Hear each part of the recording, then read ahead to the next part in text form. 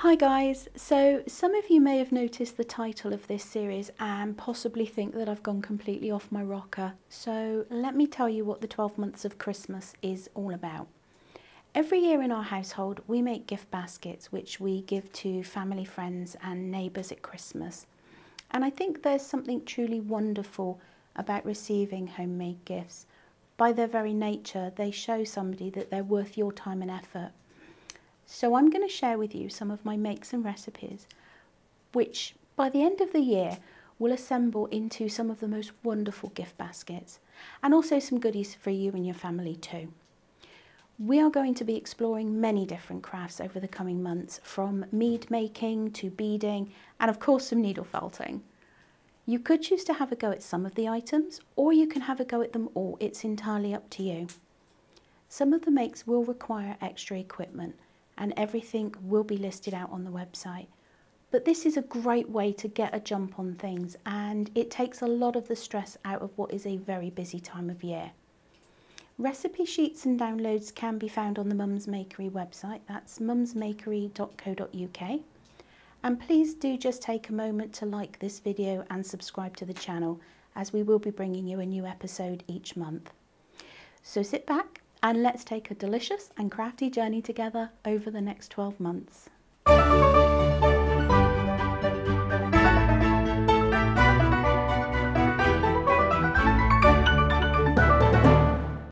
Hi everyone, thanks for joining me, and in this episode I'm going to be showing you how to make vanilla extract. And if you're like me, I make cakes, vanilla ice cream, all of that good stuff, and a good vanilla extract is absolutely invaluable. I'm going to show you how to make your own, and it is the simplest thing in the world. It involves 2 ingredients. You're going to need vanilla beans like this, and you're going to need vodka like that. And it is, like I said, it's the simplest thing. I like to put vanilla extract in my gift baskets at the end of the year. Now, it does take quite a while for the vanilla to infuse. So it's one of those things that you just make at the start of the year. It needs a little bit of attention, just a shake here and there for a few weeks, and then you just leave it in the back of the cupboard, shake it periodically. And as you can see, what I did with this one, I tend to make it on bulk, but I'm also going to show you a scaled down recipe and a scaled up recipe, because if you do want to make it to give away in your gift baskets at the end of the year, then you're going to make probably about 1 litre. So you want 1 litre of vodka, and for every 40 to 50 ml of vodka, you want 1 vanilla bean. So 1 litre of vodka will need about 25 vanilla beans. Now, I buy my vanilla beans in bulk, like I buy my vodka. And what I opted to do was actually just use this bottle. This one is about a day or 2 old, and you can already see that the liquid is starting to discolour. This one has been on the go for about 8 or 9 months, and you can probably see that the liquid in there is a lot darker. So what I suggest that you do, you can use vodka bottles, you can use jam jars, you can use flip top bottles, but start collecting any sort of jars and things like that that you've got. Give them a good clean, get any labels off them, and just pop them in a cupboard somewhere, because you know these are going to be really, really good for making your batches of not just vanilla extract, but you know, jams, chutneys, all that kind of stuff. So what I'm going to do first, I've got a little note here that that I wrote out for myself, that I just checked. And if you were to buy 1 litre of vodka, if you were to buy 1 litre of vodka, if you were to buy 1 litre of a very well-known brand vanilla extract, it would probably cost you in excess of £100. Now, I can make 2 litres for about £80. Obviously, the price will vary depending on your ingredients. The vanilla beans I buy in bulk from a company called Nuts in Bulk, and they are online. This vodka that I have bought is from Lidl, and it was just their cheapest bottle of 1 litre vodka. So the first thing we're going to do is prep the vanilla beans. And what you're going to do is count out, as I said, this is about a 200 ml jam jar. So if I were doing 200 mils, then I would probably do 4 or 5 vanilla beans for this. I am going to make a litre of this, so for that I need 25 vanilla beans. So there's my 25 vanilla beans, and all you're going to do is take a very sharp knife and split your vanilla bean in half like that. Now if you've got a small jar, you can also cut them in half as well. You know, just make them fit your you know, your receptacle. So I'm going to go ahead and prep all of these 25 beans.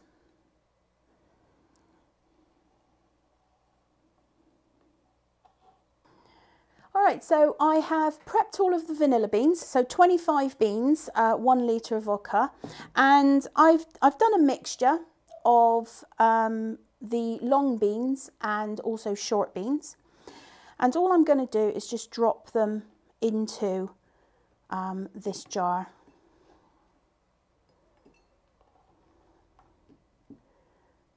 There we go.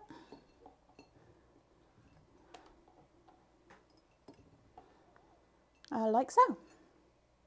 Once you've got your beans in your bottle, then just grab your vodka.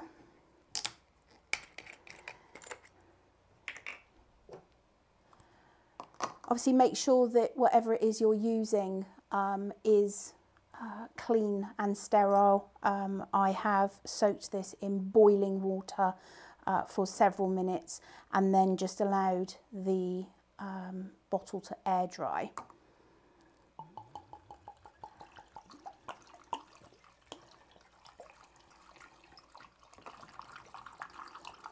And I'm just going to top it up. Obviously it might be a little bit less than a litre because you've got the displacement of the beans, but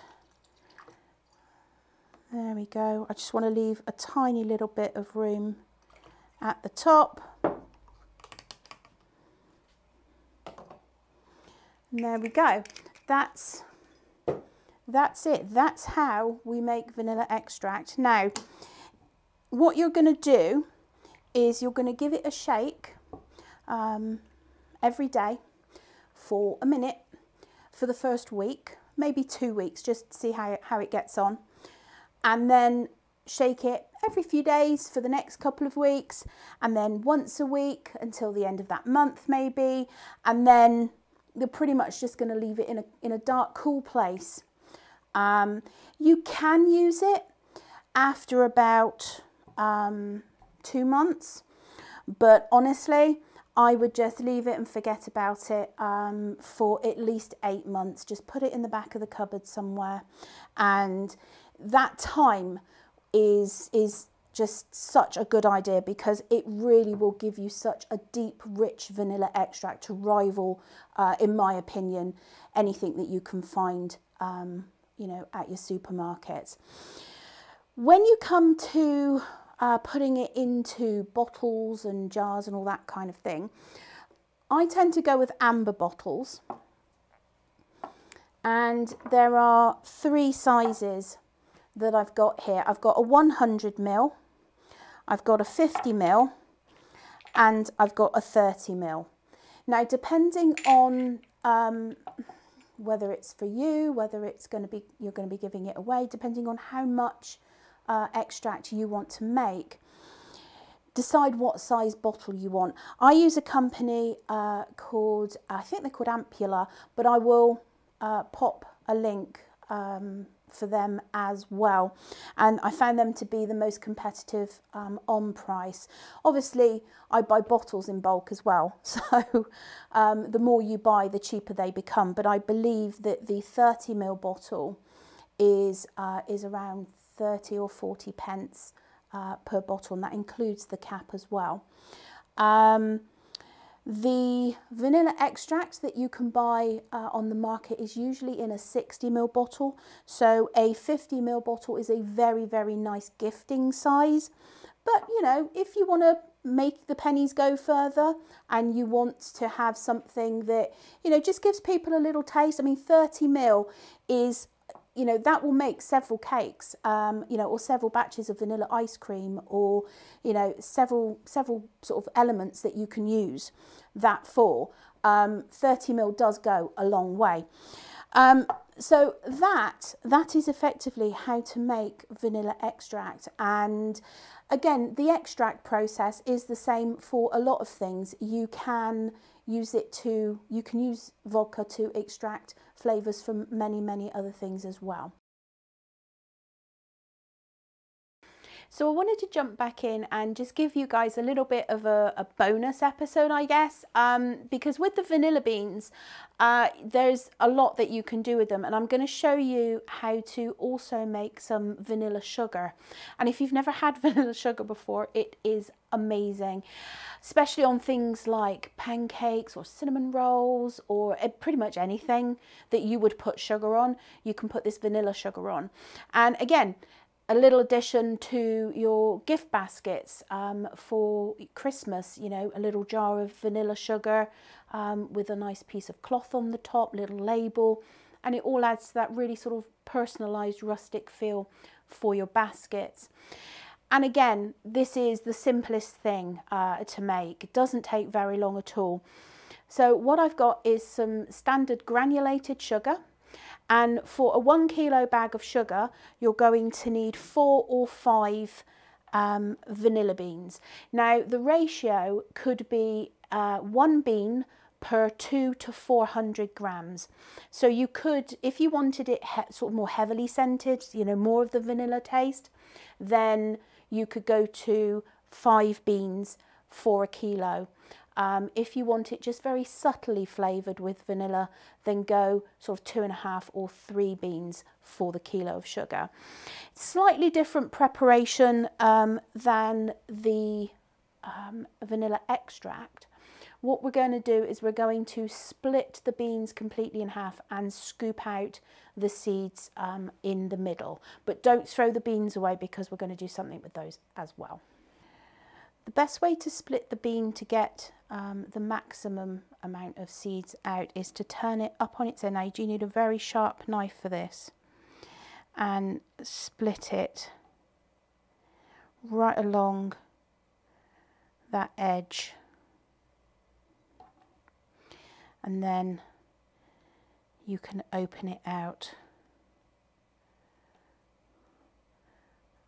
like so, all the way down. And then take the back side of your knife and scrape all the way down. You get all of those lovely beans out. So once you've finished scooping out all of the seeds inside, I'm just going to finish splitting these pods completely in half, because we're going to use these pods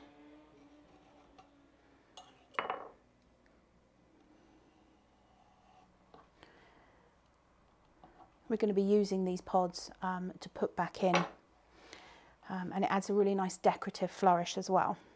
So you can see the amount of vanilla seeds that I got out of those 5 pods. Obviously I like vanilla a lot, so I tend to use 5 beans in a kilo of sugar. So what you're going to need to do next is get your food processor, and you're going to need your kilo of sugar.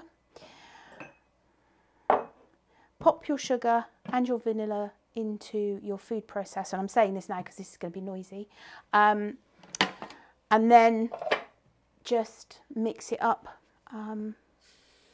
So all of that in, that's 1 kilo of sugar. And then all of my vanilla seeds in there as well. Here we go.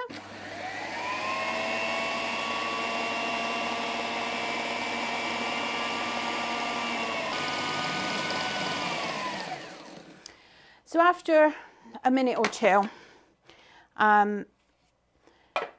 in the food processor, it's really going to, you know, distribute those vanilla beans throughout your sugar. And if you've got any particularly stubborn lumps, then you can always just, you know, pinch them out by hand. But you can see those flecks in the sugar. Now, what you're going to do is decant this into a sealed container, either one of the flip top lid ones or anything that's got a good seal on it, and just leave it to infuse. We're going to take the vanilla skins and we're going to leave those in the sugar as well. If you're making smaller jars, then what you're going to do is make sure you've got a good sterile jar and just get your sugar and fill up your jar.